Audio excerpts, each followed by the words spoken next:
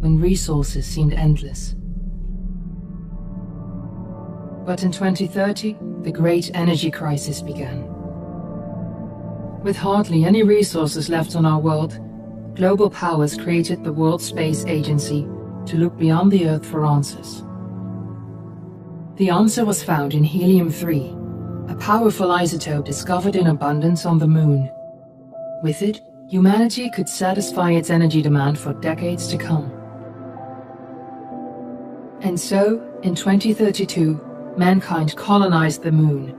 Spearheaded by the Lunar Council, the WSA constructed several permanent settlements to harvest and process helium-3.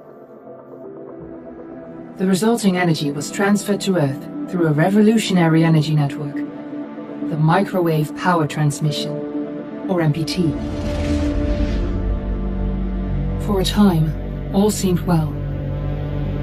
Then, one fateful night in 2054, the lights went out. No energy.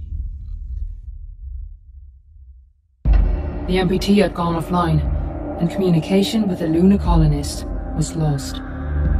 Without earthly resources to launch a full-scale rescue mission to the Moon, the World Space Agency was shut down permanently in 2055.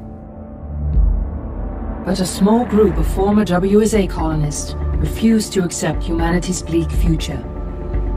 Determined to discover the colony's fate and to restore the MPT, they've been preparing their mission in an abandoned desert launch facility. Now, in 2059, they are ready to launch an astronaut to the Moon. What awaits is unknown and unforeseeable, but the mission is clear. Deliver us the Moon.